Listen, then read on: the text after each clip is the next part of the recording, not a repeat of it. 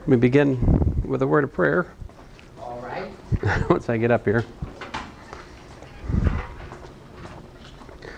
Heavenly Father, we thank you for this class. Again, I thank you for the students. Just ask you to bless our work today. Help us to glorify you what we do, and just to learn a little bit more about exponential functions and how to think about them, Lord. In your name I pray, Lord Jesus. Amen. Amen. So today, introducing a new concept. So, definition, f of x equals to a to the x is an exponential function with base a. Now we're going to assume a is greater than 0. All right. So we'll assume that the base is greater than 0. So let me kind of proceed by example here to start with, at least. Let's just try to understand how this works. So example 1, we're going to look at f of x equals 2 to the x. All right. And I'm just going to make a table of values and let us think about some things. All right. So here's my x. Here's my 2 to the x. All right. So if I put in, for example, minus 3, what would I have? I'd have 2. Yeah, 2 to the minus 3, which would be 1 over 2 to the 3, which would be 1/8. 1/8.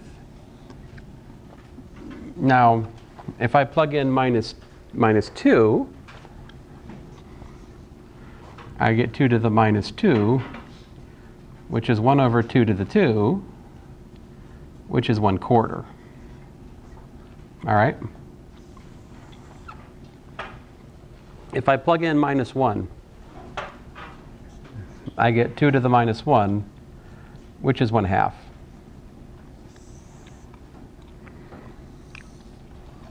All right? If I plug in 0, what do I get? I get 1. 2 to the 0, which we defined to be 1. If I plug in 1, what do I get? 2 to the 1, also known as 2. If I plug in 2, what do I get? 2 to the 2, also known as 4. If I plug in 3, I get 2 to the 3, also known as 8. All right, so let's graph this thing.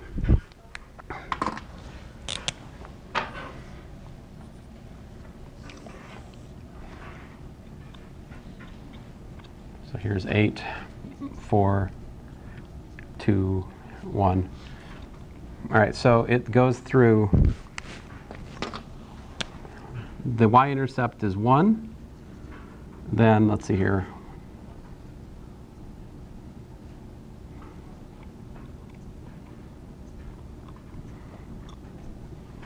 When it gets to 1, it's at 2. When it gets to 2, it's at 4. When it gets to 3, it's up here at 8. Then it's at 1/2, 1/4, and 1/8. So, to the limits of my artistry, it looks something kind of, sort of, like that.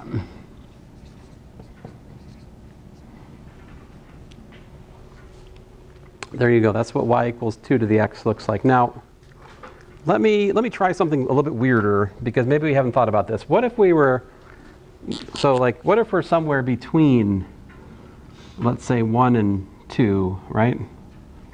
How could we understand 2 to the 1.5 power? How could you think about that?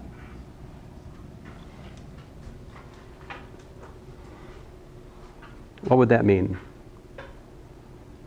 Could we understand that in terms of other things we know? I think we could. Well, 1.5 is 3/2, right?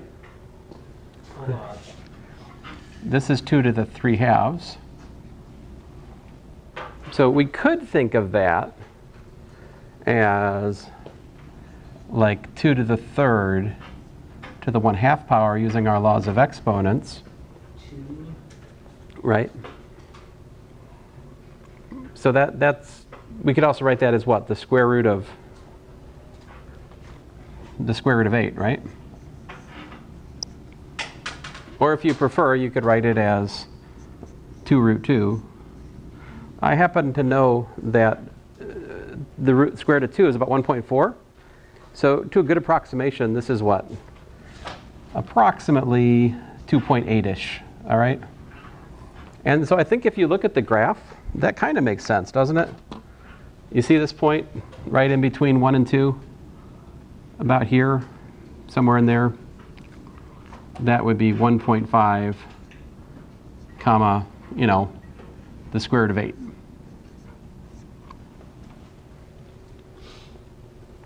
Other question? No? No?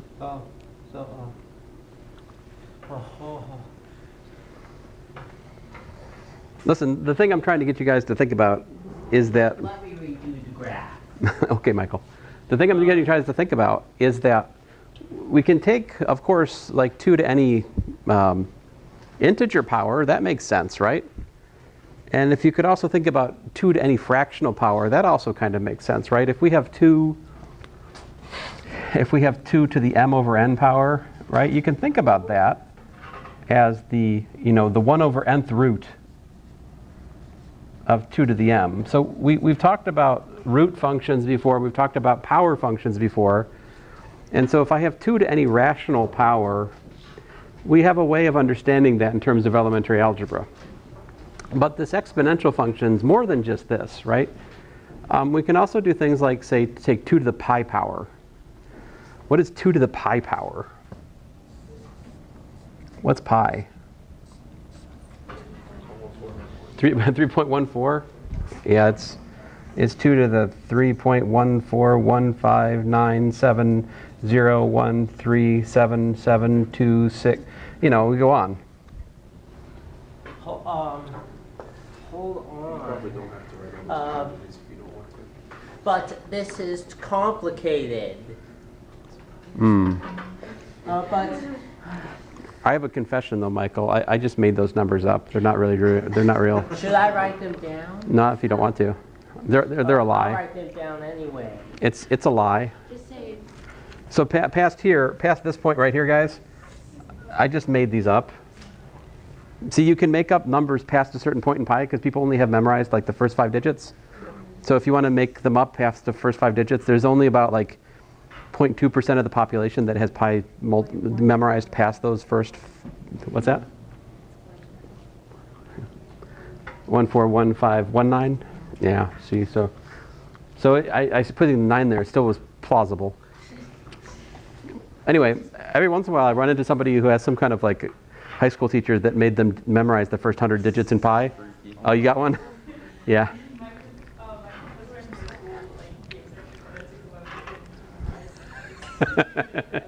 Oh, it became a contest who can memorize the most? all give ideas. Oh, that's messed up.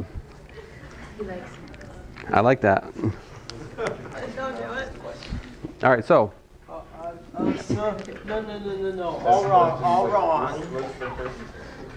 Those numbers are not. No, So- I want to write them down. I want to. all right, so my point to you is that Here. I'm not going to erase it. It's fine. My point is that 2 to the pi, we can't really calculate with rational expressions. Like I can't take it's not like the square root of 8 or something, right? It's what's meant by that is beyond this course, really. But the good news is, or the bad news, is that you need a calculator for this part of the course for sure, because I will ask you to do things like calculate 2 to the pi, and you can't do that with school arithmetic. There's no amount of it won't do it. But if I take my calculator, my handy dandy calculator, and I find my button, like 2, and for me there's an x to the box button, and I just put pi in there. There's a second function pi button. It tells me, and I can trust my calculator, right? There's no robot holocaust so far. The calculator's not evil. It's all good. Even if there was a robot holocaust, even if the machines had gained consciousness and were working to destroy humanity, as is often portrayed in fictional work, it wouldn't matter because This calculator is off the grid. That's what you want me to think? Soon, just like Well, I will. calculators will require internet connection. In the robot holocaust, I will take this calculator, I will wrap it in aluminum foil or lead foil if I can find it, and that'll fix it, you know? If need be, we can do that. Anyway, my point to you is like, you need a calculator to calculate 2 to weird powers, okay? But anyway, this is what the 2 to the whatever the exponential base 2 looks like. Let us stop and smell the roses, so to speak here. What's the domain of the exponential function? What's the domain of 2 to the x? What's the range of 2 to the x? Yep. The domain is negative infinity to infinity. Negative infinity to infinity. We have a winner. Yep. How about the range? Oh, and the range is 0, infinity. 0 to infinity would be the range. That is correct. Let me ask you another question. Is this function 1 to 1? Now my graph makes you doubt, right? Yes, a little bit. My graph is kind of. Yes, But it is, because it passes the horizontal line test. that's right. If you could imagine this, if you zoomed in on this and put the scale right and blew that up, it would actually still look like this. If I was to draw a cross mark there and zoom in, it would still have that same. It's getting bigger and bigger and bigger as you go to the right shape. This is the nature of the exponential function. Is it's always increasing at a higher and higher rate as you go across. All right? So yes, it does pass the horizontal line test. It is a 1-to-1 function. So actually it has what's called the 1-to-1 property. What's the 1-to-1 property?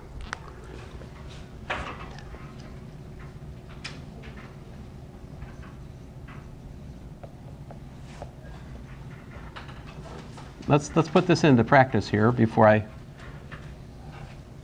tell you more. So I teach this material different ways, different semesters. I'm experimenting at the moment, trying to teach things slightly different than I have before, and we'll see if it works. So what I've done before is just to talk ad nauseum about how to graph these things and understand them. But I'm mixing in a little bit of equation solving along the way this time, okay? And so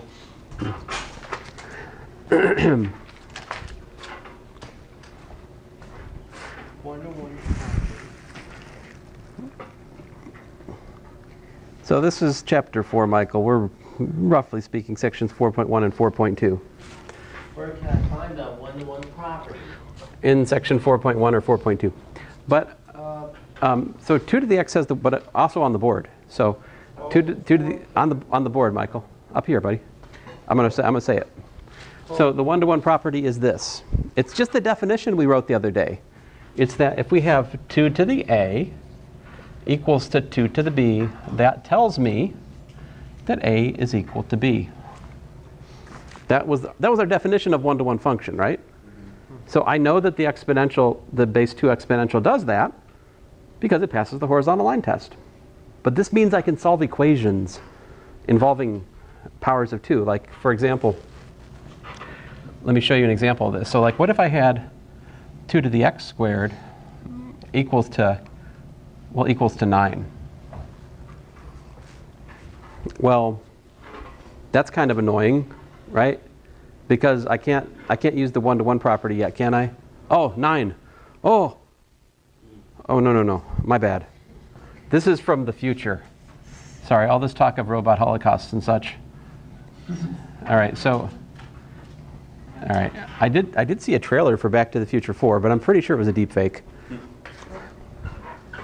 Have you guys seen the deep fake of Greta Thunberg selling the vegan grenades? Yeah. It had me for a minute. Right up until the vegan grenade. I was like, no. No one's that stupid. Then again, watch news from like Washington, D.C. for a week, right? So this is 2 to the third 8 is 2 to the third. So the point is, if I have a number there that I can write as a power of 2, and it's equal to 2 to something, then the one-to-one property tells me what? What does the one-to-one property tell me? It tells me this. And this are the same. They have to be equal. So we get x squared is equal to 3.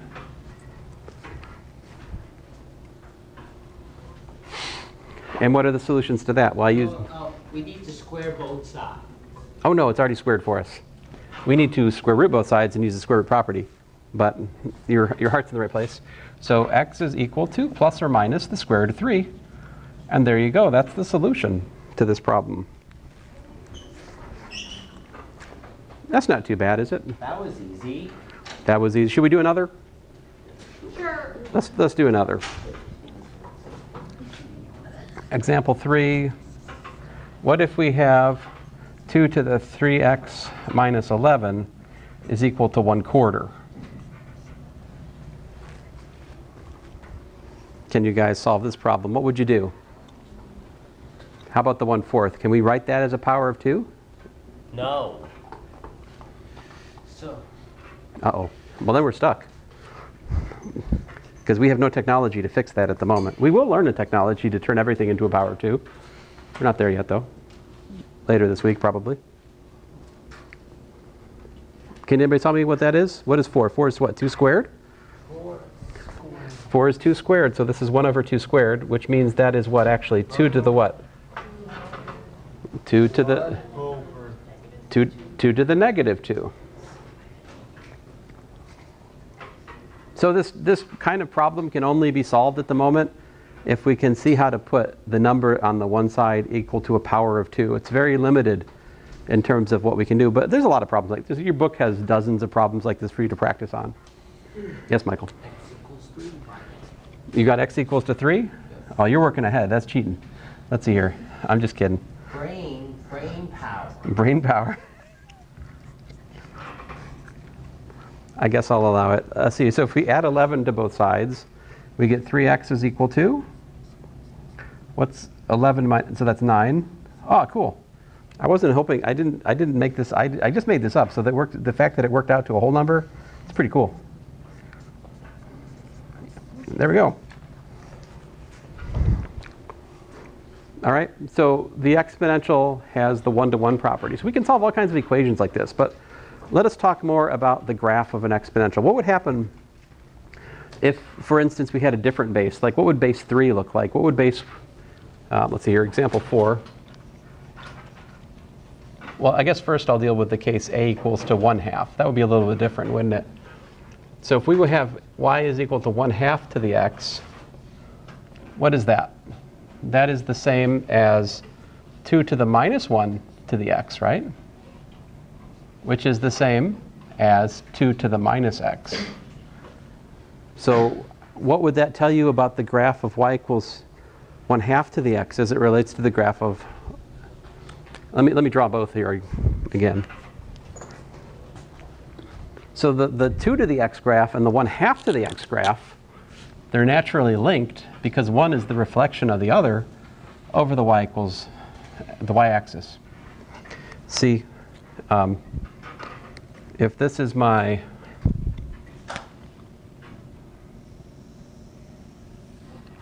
there's my y equals 2 to the x graph that we just picked up a second ago here. What is you remember transformations of graphs? What happens if we take the argument and replace x with minus x? What's that do to the graph? Remember, it flips it over the y-axis.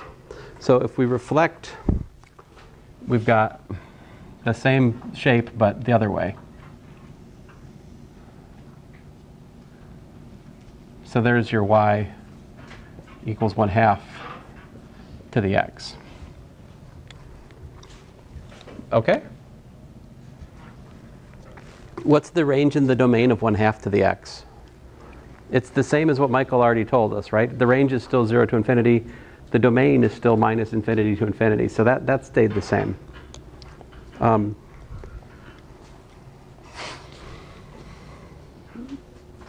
it make sense? So, I mean, The domain of y equals 1/2 x, it right? Hey, let's look at another one. What happens, for example, if we were to look at, say, y is equal to 2, well, not 2, that's a bad number, 3 plus 2 to the x minus 1. How could we graph that? How would we graph that? Now, of course, you could make a table of values like my example 1, right? But we can be lazier than that. We can use transformations of graphs. What is this? You start with y equals 2 to the x, right? And if we shift that to y equals 2 to the x minus 1, and then we can shift that to y is equal to 3 plus 2 to the x minus 1. You guys tell me what I should put under, what kind of what's the geometry of those arrows? What is that? That's a shift what? This is a horizontal shift, right? Let me not say horizontally. It's a shift right, right? It's a shift right by 1.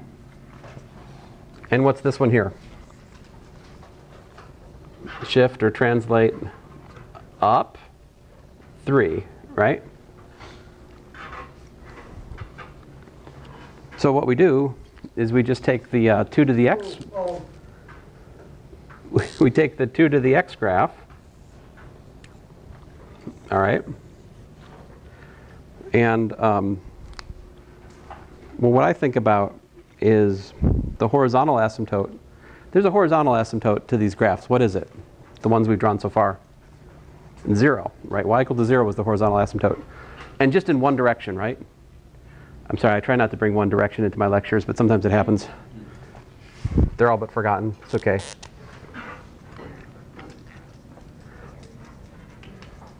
So here's y equals to 3, whereas like in this one, y equals to 0 was the horizontal asymptote, but kind of only in one direction, right? Like for x going to infinity, 1/2 to the x goes to 0, whereas for x going to minus infinity, the 2 to the x goes to 0, right? It's just one-sided. Anyway, so my graph, it's like this point right here was what, 0, 1? So that 0, 1 shifts to the point 1, 4, I believe. And then you're at like a half over here.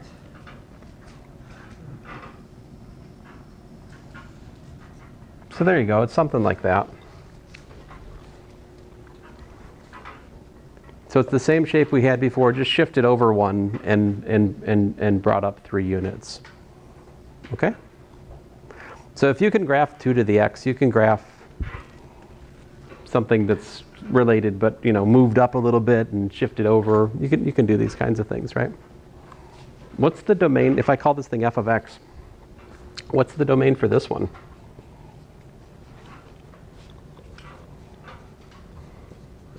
What's the range?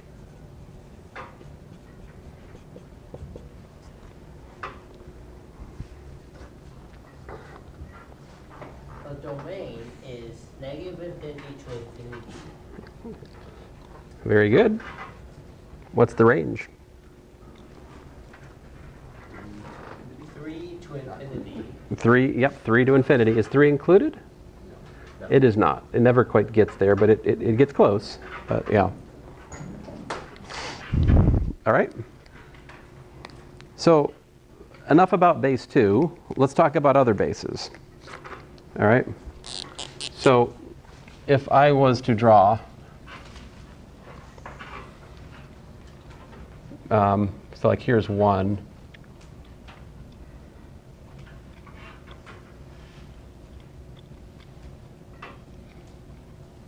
Let's see here. So I will draw the I will attempt to draw the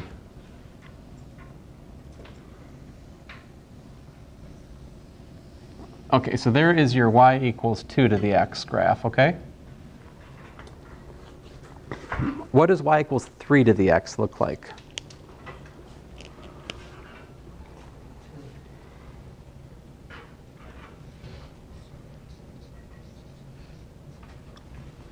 think about it, it goes through, so this point here, right, is what? That point is 1, 2. This one goes through the point 1, 3, right? It's up here. It's bigger, right? On the other hand, over here, this guy would be like the point minus 1, 1/2, right? And the green graph, it's going to go through minus 1, not 1/2, but 1/3. So it's down a little bit.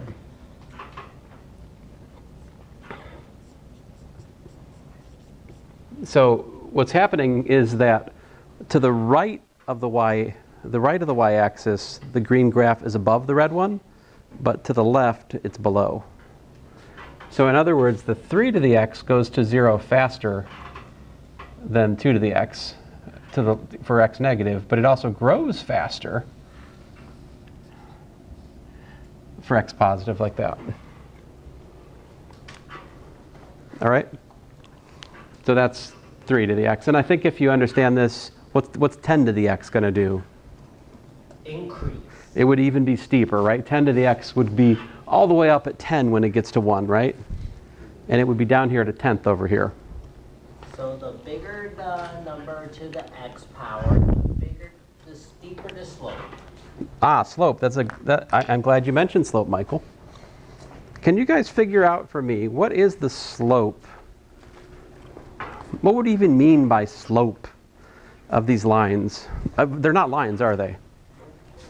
What are they? Well, they're curves, aren't they? Right? But could we kind of like approximate? We could kind of approximate the. Maybe approximate's the wrong word, but we could look at the so-called secant line. What's a secant line? We could do something like look at this right here, right? We go 1 over, we go 1 up. See that? We have 2 points. That's still not what I want to do. Sorry, guys. I want to look at, I'll get it eventually here. Give me a second.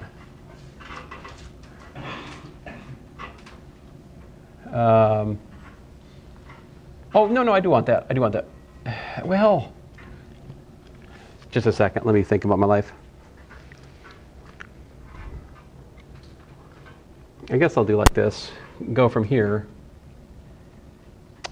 See, I'm a little fuzzy, guys. I've forgotten how I try to sell this. I may be selling it wrong today. Okay, so if we look at the triangle superimposed on the red one, we're going what? We're going 2 over. We're going up how much? 2. Oh, We're 1. going from 1/2 up to 2. So 1.5, yeah. Right. So 3 halves, 1.5. right? So what's the slope of this line? 3 over 2. Slope of the 2 to the x is what? 3, yeah, the rise over the run, right? 3 over 2 over what? 2? So that's like 3/4. So 0.75.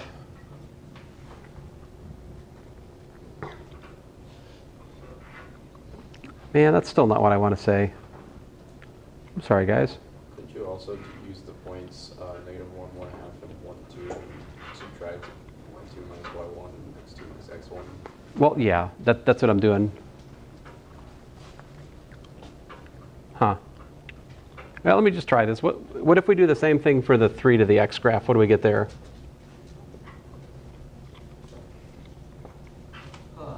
Let me write this down again. So, Let me- so the 3 to the x we get, I'll do your idea, 3 minus 1/3, right? Divided by 2. So I'm doing from here from here, right? All the way up to there. And so that's what? 9 minus 1, 8/3 over 2, also known as 8 over 6, which is what? 4/3, which is what? 1.33? Okay, this is good, right. Yeah, this is what I wanted. Is that still 2 units over? Is that why it's divided by 2? Yeah, it's still, I'm still comparing what happened at -1 to what happened at 1, all right?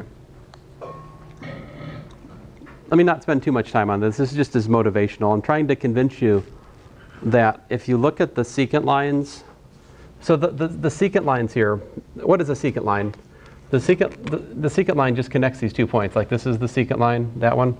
That black line is a secant line. So the secant line for 2 to the x has slope 3/4 if I connect -1 and 1.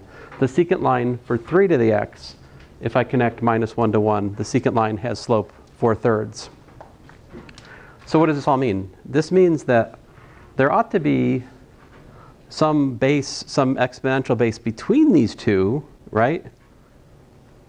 That would give you like a slope of 1, if you can imagine that. If we could zoom in somehow, like here. So to do this properly, I need to talk about limits and such. But right in between these two guys, right in between 2 and 3, there's some other curve, right? Where if I was to like zoom in there, if I was to zoom in here, all right? If I was to zoom in there and just make like a little triangle, like right here, all right? Then the slope would be equal to 1. Right? If you shrink these triangles, you can see that the slope of the 3 to the x as it crosses the y-axis is bigger than 1, whereas the slope of the 2 to the x, if you cross the y-axis, is smaller than 1. Now you should say, what are you talking about? We didn't only define slope for a line, right? So that's true. To really define slope properly, we have to do calculus. I'm just telling you that there is, in fact, a base between 2 and 3, which makes that curve have slope 1, whatever that means, as it crosses the y-axis. And that particular choice of base is a special one. This, yes, Michael? I don't get the slope. Can you explain it? Yeah, I'm just calculating the slope of the line that connects these 2 points. So Connect any 2 points? connecting -1, Same line. but they're both comparing from -1 to 1. So from -1 to 1 for 2 to the x, I go over 2, but I go up 3/2. So I get a slope of 3/4. On the other hand, for the 3 to the x, I go over 2, but I go up not 3/4, but in fact 3 minus 1/3, which is 8/3. So I get a slope that's bigger than 1. But anyway. Mm-hmm.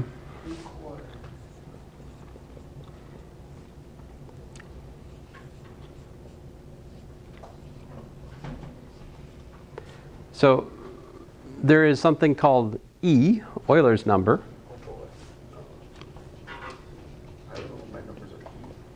Euler's number. And this is a base which is between 2 and 3, such that, again, if you were to look at the graph of e to the x, it has a slope of 1 as it crosses the y-axis. And this particular number, it's a transcendental number. It's like pi. It has a non-repeating decimal. It goes on and on forever. You could make your students memorize it and give them bonus points if you wanted to. Although, unless you're a math teacher, that'd be really weird, right? Like, what if you're a gym teacher and you make them memorize digits to like exponential? That'd be weird. What's that? Second graders do it. I guess you gotta worry about at some point the parents will intervene, but you know. So this is of course not a proper definition. The proper definition for the number e is given in calculus, all right? It is an intrinsically calculus-based idea, actually. It's because it involves that limiting process I'm alluding to, but not really doing justice. The good news is it's in your calculator, all right? So, and once you know about the exponential, here's example 6, you can do stuff like this. Like, what if we have e to the 7x is equal to e to the x squared? How would we solve that?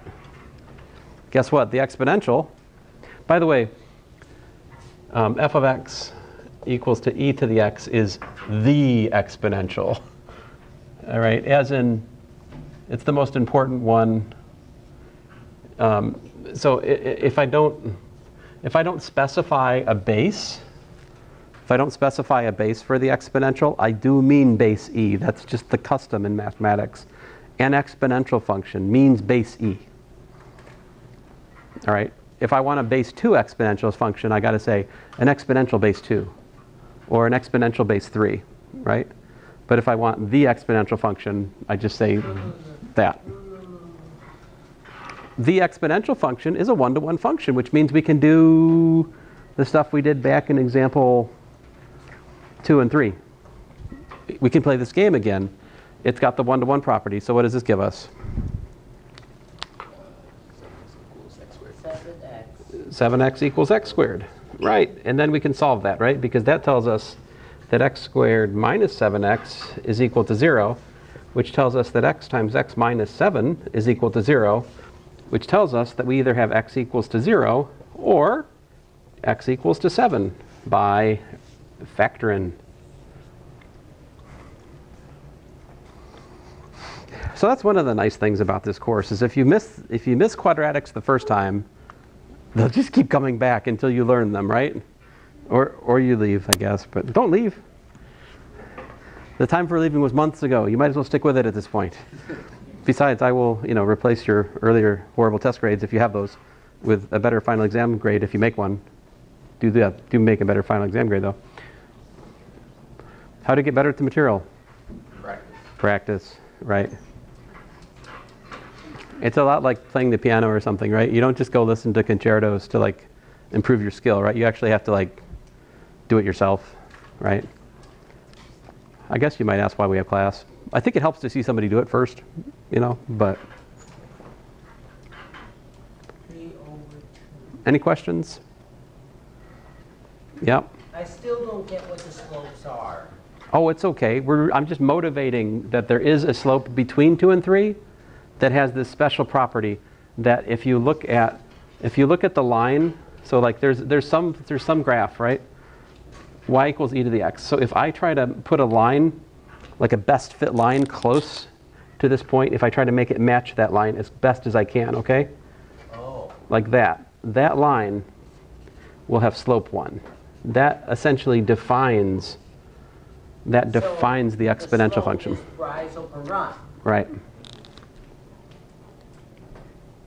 My point is, what I was trying to say here, Michael, is that if you study 2 to the x and 3 to the x, you can see that the slope of the line which fits them close to 0, it doesn't have slope 1. It has slope either less than 1 or greater than 1. All right? Let me write it down again. Which means that there is some base between 2 and 3 which has slope 1. Because you can see that by continuously adjusting the base, you get different slopes at the y-intercept. Let But me anyway. write this down again. Okay. So, if the exponential is a one-to-one function, what does that mean? What can we do with one-to-one functions? For one-to-one function, we can... There's transformation for one, you could apply the inverse to the other. Inverse. There has to be a what? There has to be... F of negative 1x. There's an inverse function, that's right. And in fact, the inverse function for the exponential has a name.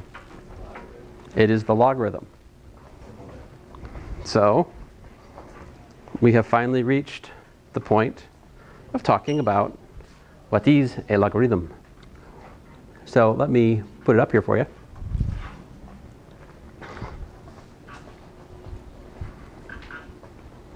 I'll give you the definition of a logarithm here. So the logarithm is simply the inverse of the exponential function. All right?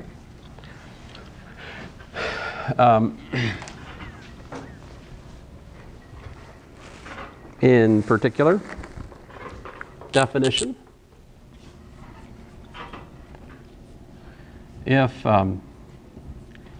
a is greater than 1, then f of x equals log base a of x defines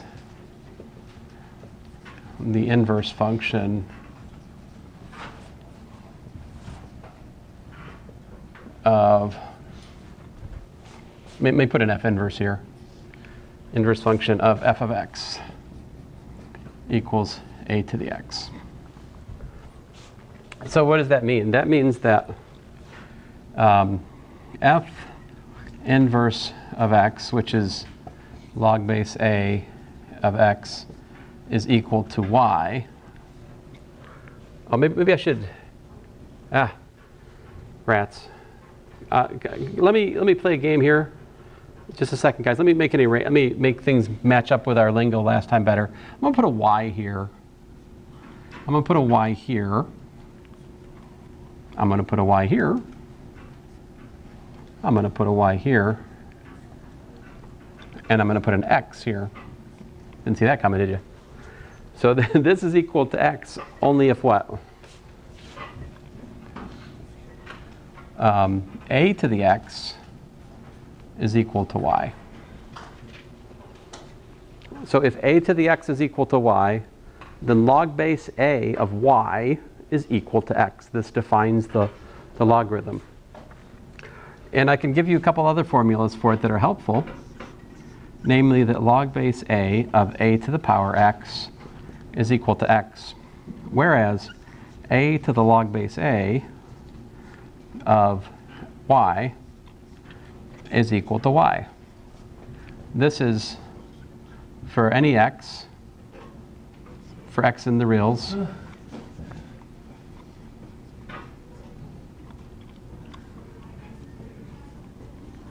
And this is for y greater than 0. Why is that? Remember that the domain of the inverse function is the range of the function. So if the range of the exponential is 0 to infinity, that means that the domain of the logarithm is 0 to infinity. See this? The domain of log base a is equal to 0 to infinity. We cannot take the logarithm of like a negative number. So let me just, I know these are, it's a little bit to digest here. And we'll be working on this for like a couple weeks, all right? I just want to make sure there's like a lot of daylight between when I introduce this topic and the final. I want to make sure you guys have had lots of time to assimilate the material and like do well on it, all right? So that's why we're getting to it today. I could have put it off to Wednesday and made today like a less stressful experience, right? But more stress now for less stress later, right? Yeah. Yep. You're like, I've got a paper due today or something, I don't know. Hey, did you ever think about this? You have no essay in this class. That's a good point. You're welcome. Right? You're welcome. Do we use APA or do we use, what's the other one? The ML whatever? MLA. MLA? What would you rather? The answer is we don't care. Let me show you an example here. The whole essay is just like the Every digit of pi is equal. So guys, how about this? What would log base 2 of 16 be equal to? So here's how to think about it. If you can make 16 into a power of 2, we can, right? 16 is 2 to the power 4, right? So what's it equal to? Like, it's, see part of the, right, like right here, see that?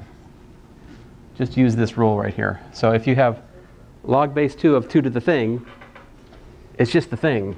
So this is equal to 4. if you want to look at it in terms of the if and only if, the double arrow up here. Why is it equal to 4? Very good, Michael. It's because this is true if and only if 2 to the 4 is equal to 16, which it is. So the answer to the so find the exponent. Yeah. Here's another one. I'm stressed. You're stressed? Log base 3 of 1 over 81. What's that? So what I do for these is I convert the input into a power of 3 if I can. Power 3 to negative. That's log base 3 of 1 over 3 to the power 4, right? Now, is the log base 3 and 1 over 3 to the something natural enemies? No. What are natural? I mean, so like the natural enemy of a to the power is log base a. But I have to have 3 to a power, not 1 over 3 to a power. I have to have 3 to a power. So this is log base 3 of 3 to the minus 4. Aha. Now we have the requisite pattern that we need. We need log base a of a to the something. And that is minus 4. So there you go. That's how we can calculate these. Now, another way you can calculate these is with a calculator. I can get my calculator out and we can figure out how to calculate log base 3. Now that might be tricky on your calculator to figure out how to calculate log base 3, but we'll talk about that like next class, probably. Or soon. Thanks, guys.